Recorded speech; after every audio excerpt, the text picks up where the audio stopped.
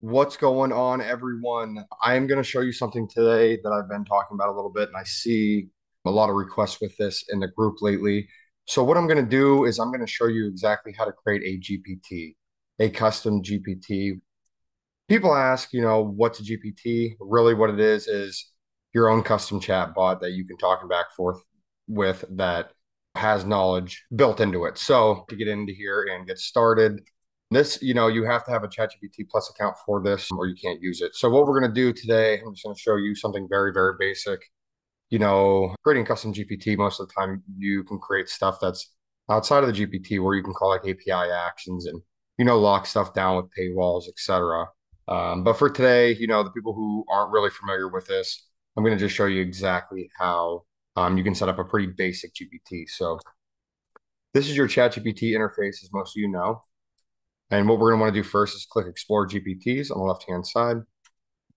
And then in here, you see all these GPTs, but we're not going to go after that right now. We're going to create our own. So we're going to click Create on the top right corner, the green button. And here you are. And I'm going to tell you what I'm going to create. So, I'm just going to create something basic that can go along the lines with the business that I own, where it's going to be able to help me write emails to people. It's also going to, write the contracts back and forth with the clients, as well as, anything else I needed to do about my business. So on the left-hand side, this is where we actually configure the GPT. On the right-hand side, this is where we have a preview of what we're creating. So, for example, my company's name is ViralWave Studio, so we're just going to put ViralWave Studio. I'm just going to say helper, right? You name it anything you want. And you can use these for yourself or you can share them out to, the public. But if you're doing something like this, you probably don't want to share it. The description is I help create emails. What did I say? Work agreements and more. Just keep it very basic. So on the left side, we have our name, we have the description of the GPT, and then we have these instructions, conversation starters, knowledge base where we can upload files, as well as capabilities and actions. We're not going to get into the actions today because I don't want to overwhelm anyone. I'm kind of making this video just for, your base person who's just starting out with creating custom GPTs. And then the videos here that I'll create shortly will go more into detail about creating custom actions and writing schema and pretty much starting to write code for yourself. But with this, we can keep it very, very basic. And today, what I'm going to do is I'm going to upload files to the knowledge base.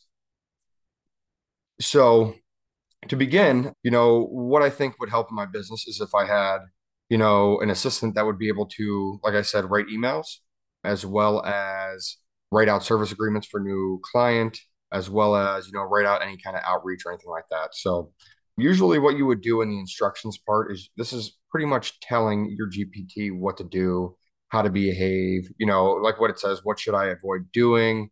This is pretty much training the model without having to write code. So what we're going to do here is I'm going to say it's your job to help me write emails, work agreements, and more. I mean, and this is very, very basic. You can have it as complex as you want or as basic as you want. But for this example, I'm just going to show you the function of a GPT. So it's your job to help me with write emails, work agreements, and more. And then I'll just say, start the conversation by saying, hello, Mr. Porter. Okay. And then I'm going to say, since I'm going to upload a knowledge file, and what these are, I have 3 knowledge files that I'm going to upload here. What a knowledge file is, just like it sounds, you can upload a file of knowledge. So I'm going to upload an example of a work agreement that I have. I'm also going to upload, my pricing points and different packages that I have for the social media automation. And I'm also going to upload, a business outline kind of explaining what Viral Wave Studio is and what we do. So what I'll do real quick before I add more to the instructions, I'm going to come down to the knowledge base and I'm going to click upload files.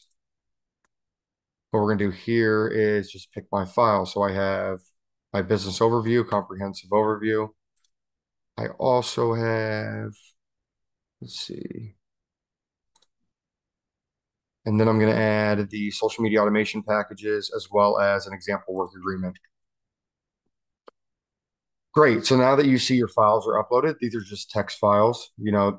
You can put whatever you want in the text files. You don't even have to do this if you don't want to, as long as you explain it in instructions. But I find that it works at the best using it like this. So we're going to come back up to the instructions and say, when creating content, make sure you refer to the knowledge base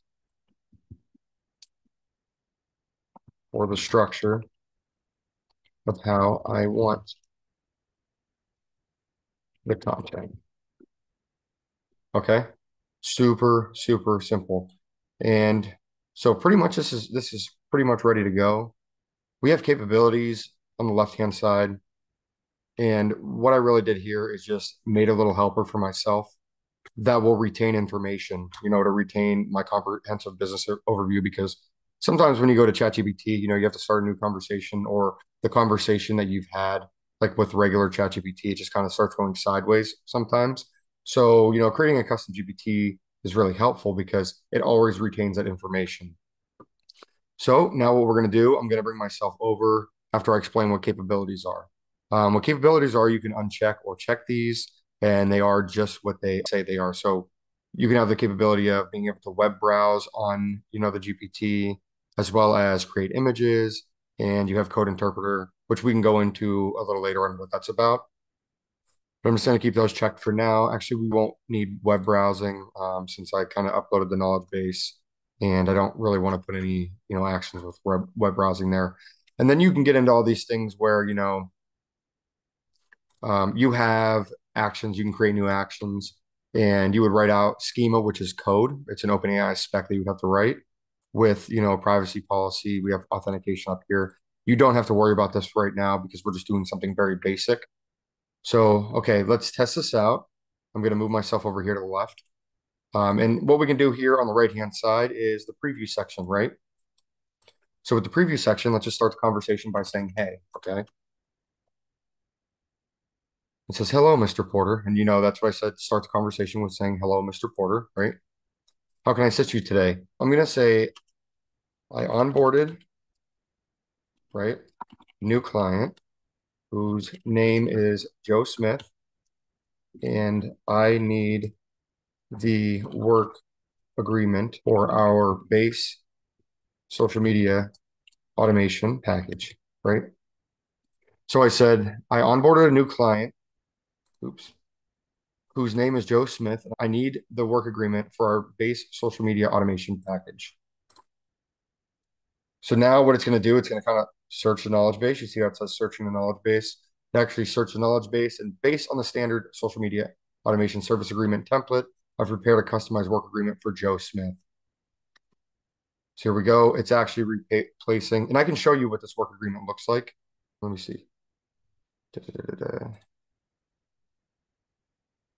So we have, okay. So this is like what a template work agreement looks like. It has like someone's name, has my business name, blah, blah, talks about the packages. They sign up for the base package. Now I want to show you, it took this entire, service agreement that I already uploaded and just changed, the customer's name to Joe Smith. It talks about how they're on the base package, one social media account, talks about the setup fee, how much it costs a month. And then that's it. And then what you would do is you can just copy this down. You can take it steps further where you can actually use outside actions where it will actually send this, contract agreement to your client's email. Or if you write on an email for them, it would actually send that email on that behalf. But, that has to do with running custom actions and putting in your custom schema. So let's ask it another question. I'm just gonna say, okay, great. Now create an email reaching out to him, Joe Smith, saying, welcome to the future, right?